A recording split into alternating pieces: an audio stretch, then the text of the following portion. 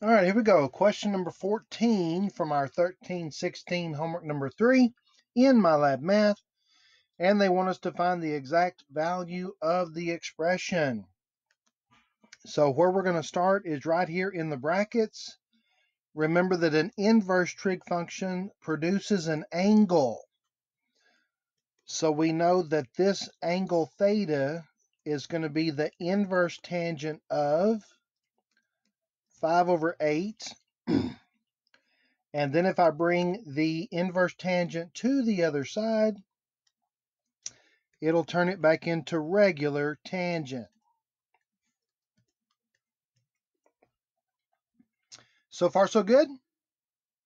So if you think about what we're really trying to find here, what we really want to find is the secant of theta, okay? And that's all going to depend on this expression over here. So if you will recall, the inverse tangent is restricted to values from -pi/2 to pi/2. So we're restricted to either the first or the fourth quadrant, and we know that tangent is y/x. So when we divide the coordinates of the ordered pair, we need a positive 5/8, and so that means that the fourth quadrant is not possible, because in the fourth quadrant, tangent is negative. And so now that says that our angle has to be in the first quadrant.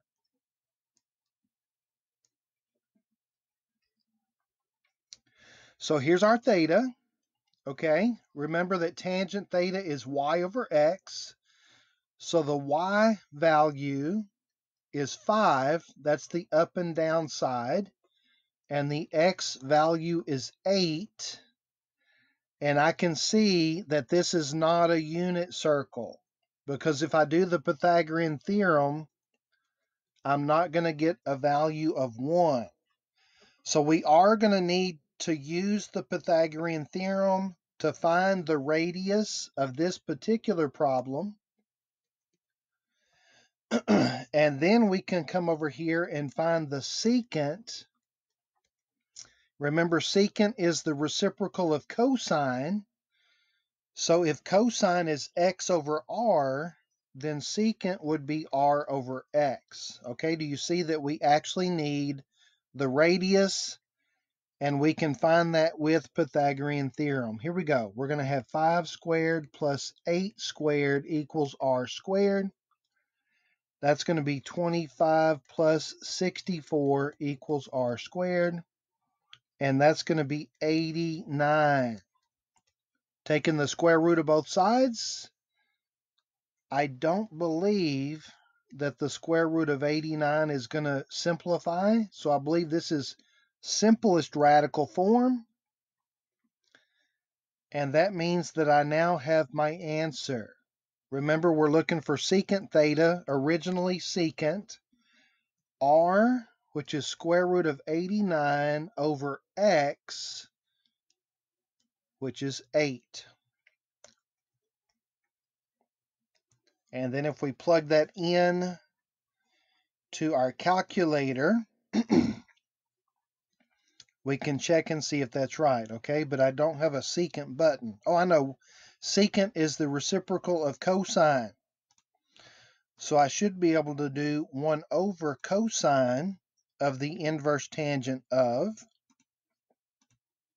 5/8.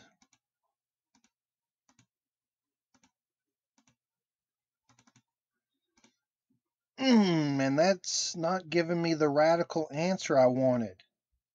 Is there a way to check and see if that's right? Okay, hang on a second.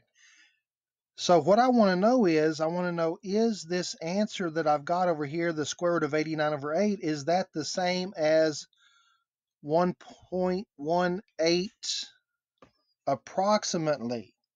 So let's see if that's correct. Square root of 89/8 is approximately Look at that, the same thing, okay?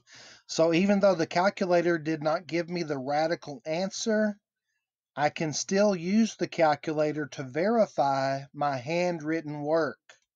It is possible. So we're looking for the square root of 89 over 8. And we're done. Man, I hope that was helpful. If you have any questions or comments, feel free to put those in the comment section below, or you can text me. And thanks for watching.